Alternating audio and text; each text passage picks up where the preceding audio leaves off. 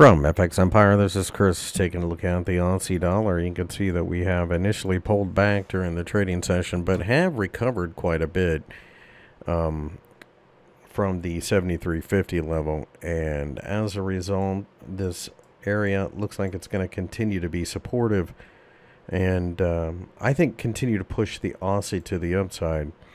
Given enough time, we're going to face the 75 handle, and that is major psychological resistance just waiting to happen. If we can clear it, then we can go much higher. I would not be surprised at all, though, to see a couple more attempts kind of to back and fill before that actually happens. Clearly, the directionality of this pair is higher at this point, though.